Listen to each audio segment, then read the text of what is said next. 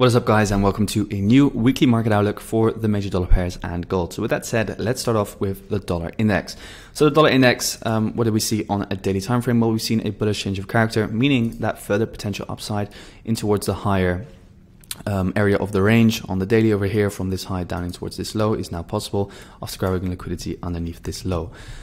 So overall, from a daily perspective, I'll be keeping my eyes out for higher dollar index prices, especially, of course, with the geopolitical situation in the Middle East. It is just logical that the dollar index is going to start pushing up higher. I'll be keeping my eyes out for this liquidity high over here. That is for now my target overall from a daily perspective. Of course, we do have this overextended move in towards the upside. However, this daily change of character has kind of signified for me that a potential for the upside push is now possible. However, for that to happen, we do need the 4 hour to see play along with us. Because overall, the 4 hour is still bearish on the daily, the 4 hour is still bearish for the dollar index. Logically, I was looking for a push further downwards, at least underneath this liquidity low over here, and tap in towards this area of demand. But for now, it kind of like seems more like a liquidity grab than really like a break of structure.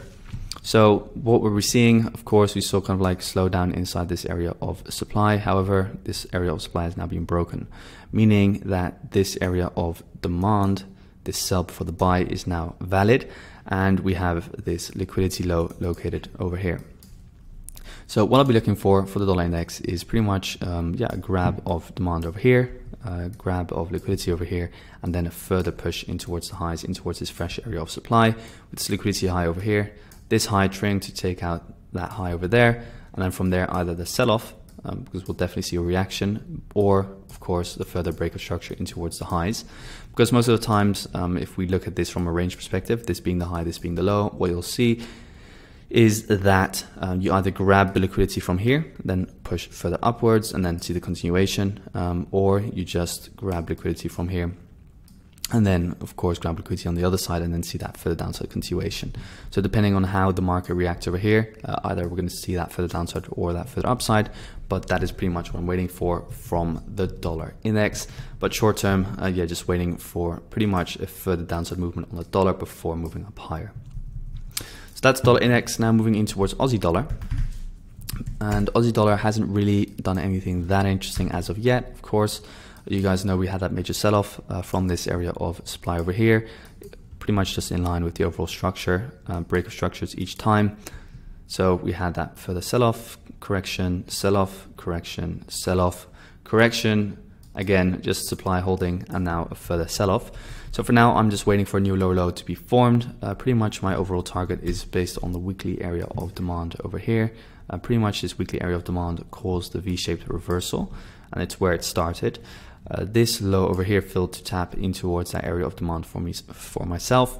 So for now, this is my liquidity low, and I'm just waiting for Aussie dollar to push down lower from a weekly perspective. So taking that bias into account from a daily perspective, daily swing is still bearish, and daily internal structure, as I just marked out, is also still bearish, and the order flow is also bearish. So we are looking for shorts. Now, where are we looking for shorts from a 4 hour perspective? Well, pretty much, we either going to just grab liquidity above this high and then sell off, or we push in towards here or in towards here. So from there, what I'll be looking for is just 15-minute structure to form, see a break of structure on the 15, and then just sell from supply. So pretty simple, but that's what I'm looking for on Aussie dollar. Now, euro dollar. What is euro dollar doing? Well, from a daily perspective, again, we have seen a change of character, which is now bearish. So looking for further downside continuation from euro dollar in towards this daily area of demand. From a weekly perspective, also, you're just looking for further downside. Pretty much kind of like the wick that I'm targeting for now is this one over here at around 1.04.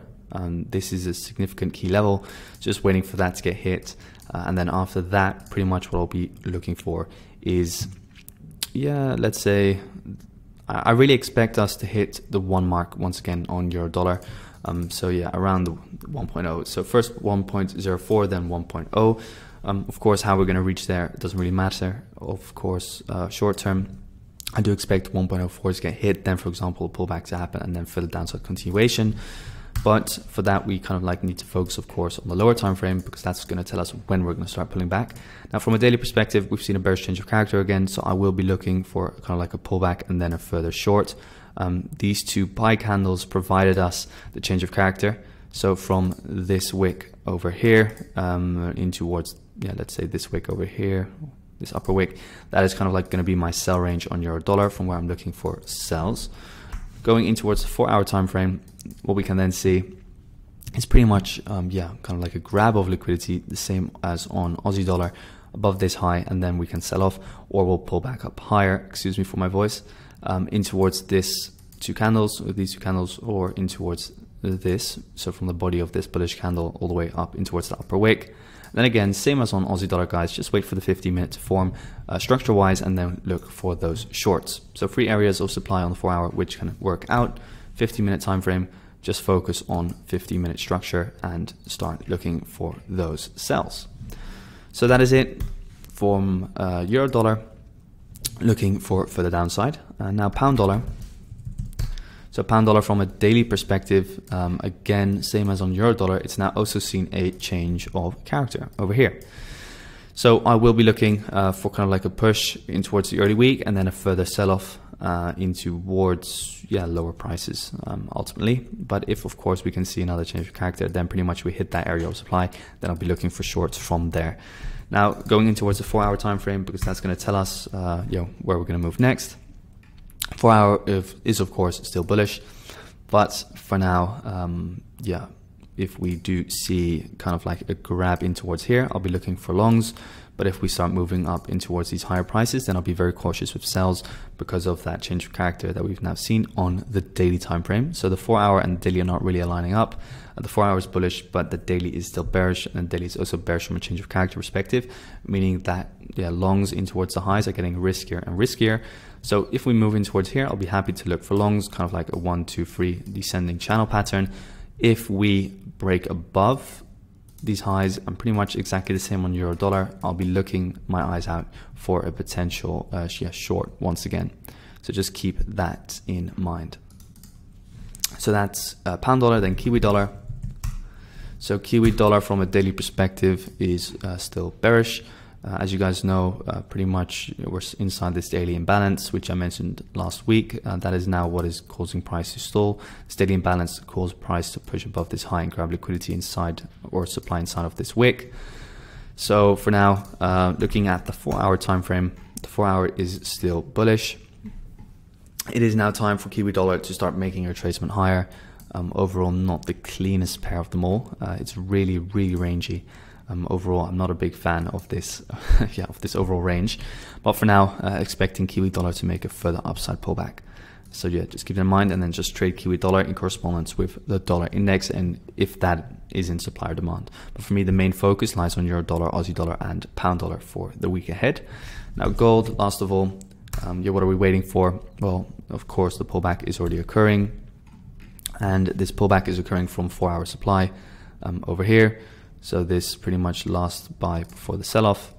That's what is pushing price down. So I'm expecting a full downside correction somewhere here. We're going to probably see demand kick in again, and then from a daily perspective, what we'll be waiting for is for this high over here to get run at 1953. That's the next high, which I expect to get hit. So I do expect that to get hit sometime soon. But that's pretty much what I'm waiting for. So guys, thank you so much for tuning in. That's it for today. Leave a like, leave a comment, and make sure to join the Discord community. Thanks guys, and have an amazing day. Speak soon.